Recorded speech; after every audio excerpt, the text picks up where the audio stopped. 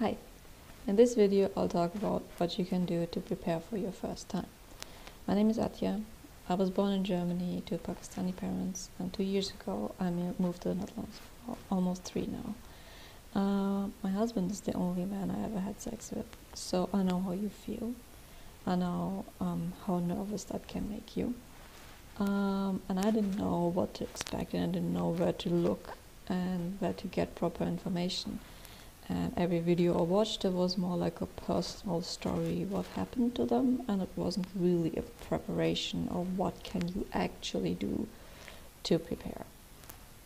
I'm sure you learned about sex in sex education or probably on the internet, but the most important thing for your first time is that you relax about it. So if you make yourself crazy in your head, it's going to lead to nowhere. For men, it's going to be difficult to get an erection. For women, it's going to be difficult to not have pain. So if you relax about it, I know it's really easier said than done, but if you do that, it's going to make everything so much better. And the first time only happens once, and you're going to remember it, and you should be enjoying yourself and should be in the moment and not thinking about all the horror scenarios that you can imagine. So just try to relax, try to just enjoy yourself, get out of your headspace and just in like a nice, sensual, romantic space. Most of the times we have a lot of ideas in our head, like is it going to hurt? Am I going to perform well as a man? Do I look good? Do I look attractive enough? All of these things are in the actual moment when it's happening, they are completely irrelevant, and no one ever thinks that or should think that, because in the moment it's just happening. So making yourself crazy up front is just going to make you nervous and make you tense in the moment, and that's counterproductive to what you're trying to achieve. You want to be relaxed. So I know it's difficult because you're going to be naked for the first time in front of your partner, but you need to realize that they are in the same position as you are. So you are seeing them naked for the first time as well. And you should be with someone that you trust. So you can trust them to treat you kindly. And you are going to treat them kindly. So that's why you shouldn't be worried about this. It's going to be fine.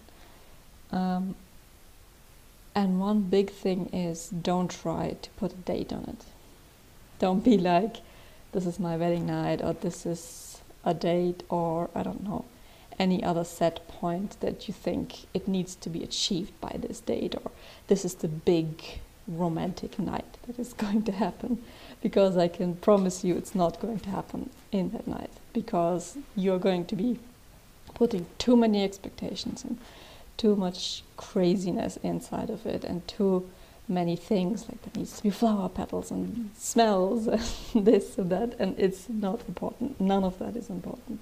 You just need to be with your partner and concentrate on your partner, and that's the only thing that matters. And if you try to put a date on it, then you're putting pressure on it. You're thinking to yourself, okay, it needs to happen, and then you're building it up hour by hour, minute by minute. You're like, okay, it's coming on. Did I prepare anything? Did I put everything there? You're making yourself insane for no reason. So don't do that. Just give yourself the freedom to learn about this. So it is possible that you try to have sex with your partner and it doesn't happen that night. It's possible that you try and you try again. Don't get frustrated, just stop. Just stop, just relax, just kiss each other, maybe just fall asleep. It's fine. There are many, many, many, many people who've been in the same situation, and that's why you need to stop pressuring yourself and just be in the moment, just enjoy the other person. What can give you peace of mind and relaxation is not just to have a room that you can lock or where you can be alone, but also put your phone off. it seems really obvious, but it's something that we forget in our daily lives quite often. So just put your phone off. No one can disturb you. Take it slow, take your time, talk to each other, compliment each other, laugh about little mishaps that happen, and like make a nice, comfortable atmosphere. That it's okay that if something doesn't go completely smooth. And the longer you take with kissing each other, touching each other, everything that comes into foreplay, the better your whole experience is going to be.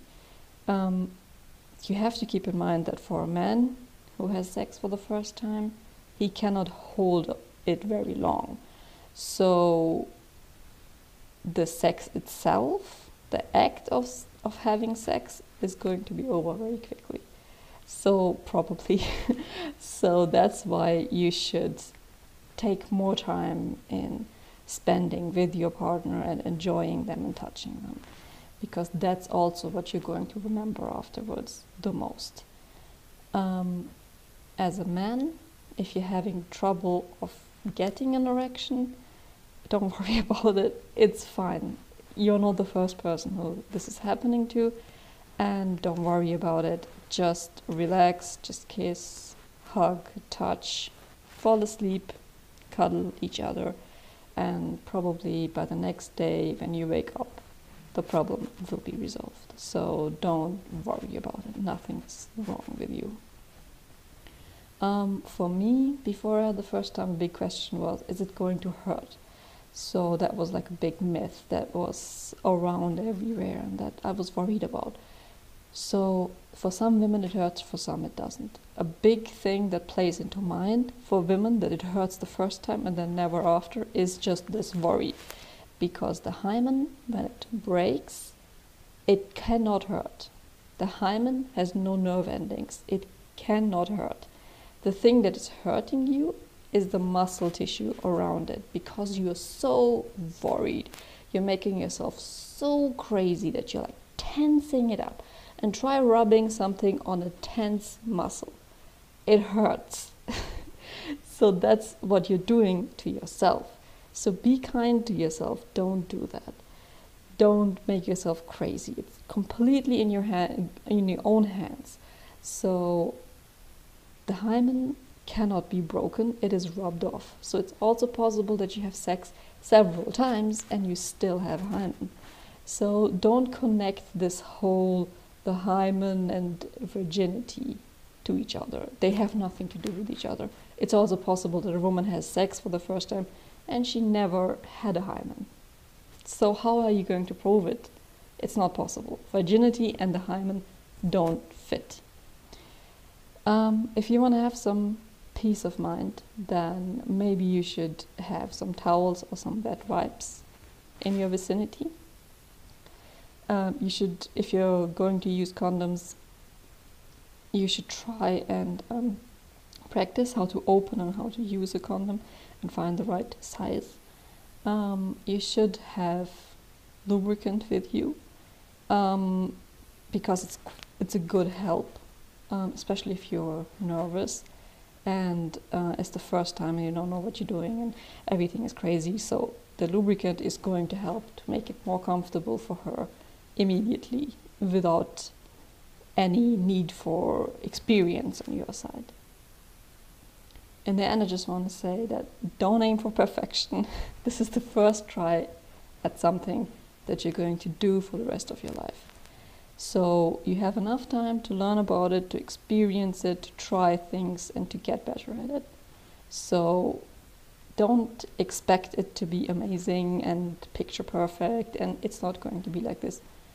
The first times are always clumsy. Everyone has a clumsy first time and everyone remembers it with fondness, that it was clumsy and it was the first time, and that's just how it is. And don't put that expectation on you that it needs to be perfect. You are going to practice together and it's going to get better. So if you like this video, please like this video and subscribe. I'll be posting new videos, and I wanted to hear what you want me to talk about. So if you've had sex already, what do you wish you had known before? And if you hadn't had sex, then what else do you want to know?